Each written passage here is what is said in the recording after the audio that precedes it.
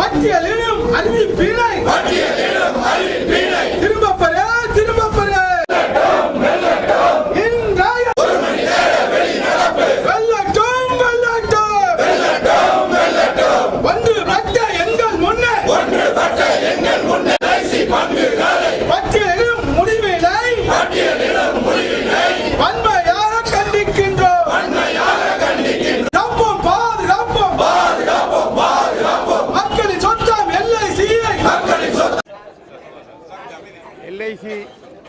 LIC பங்கு விற்பனை என்ற நிதி மந்திரி அவர்கள் கடந்த பட்ஜெட் கூட்டத்தொடரில் அறிவித்துள்ளார். அதை கண்டித்து தான் இன்று இந்தியா முழுவதும் அனைத்து பிரிவு ஊழியர்களும் கிளாஸ் 1, கிளாஸ் 2, கிளாஸ் 3 உள்ளிட்ட அனைத்து பிரிவு ஊழியர்களும் முகவர் அமைப்புகளும் இணைந்து 1 மணி நேர வெளிநடப்புக்கு இன்று அறைகோல் விடுத்திருக்கின்றோம். வெற்றிகரமாக இந்தியா முழுவதும் இந்த வெளிநடப்பு நடந்து கொண்டு வருகிறது. LICயில் பங்கு விற்பனை அவசியமா? இந்த கேள்வியை தான் நாங்கள் நிதி மந்திரியை பார்த்து கேட்கின்றோம். ஏனென்றால் 5 கோடி முதலீடில் 1956 துவங்கப்பட்ட LIC கிட்டத்தட்ட 31 லட்சம் கோடி அளவிற்கு சொத்து மதிப்பு உண்டதாக இன்றைக்கு மாறியுள்ளது.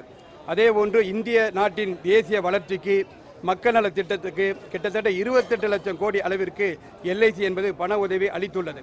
இப்படி நெருக்கடியான பல்வேறு காலகட்டங்களில் LIC தான் இந்திய தேசத்தின் பொருளாதாரத்தை மிகப்பெரிய அளவில் உதவி புரிந்திருக்கின்றது.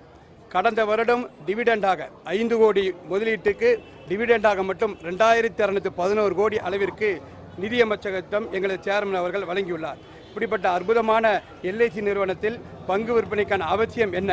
ஒரு பங்கு விற்பனை என்றால் ஒன்று அந்த நிறுவனம் நஷ்டத்தில் இயங்க வேண்டும், இல்லை என்றால் விரிவாக்கத்திற்கு பண உதவி தேவைப்படும். இப்படி எந்த விதமான உதவியும் தேவைப்படாமல் தன்னிகரற்ற ஒரு இமயமலை போன்ற இருக்கின்ற LICக்கு பங்கு விற்பனை தேவையா? இதுதான் இன்று இந்திய தேசத்தின் நாங்கள் நிதியமைச்சரும் பிரதம அமைச்சரும் இந்த கேள்வியை எழுப்புகின்றோம். கிட்டத்தட்ட 40 கோடி பாலிசியாளர்கள் கொண்ட முக்கியமான அமைப்பு என்பது நிதி நிறுவனத்திலே நம்பர் 1ஆக இருக்கின்றது. 1999 இந்த அரங்கத்தில் இன்சூரன்ஸ் அரங்கத்தில் அந்நியரை அனுமதித்தார்கள்.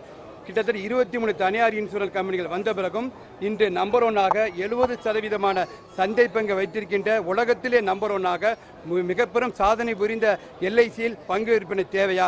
இதை கண்டித்து தான் இன்று இந்தியா முழுவதும் மிக ஆவேசமாக நடந்து கொண்டு வருகின்றது.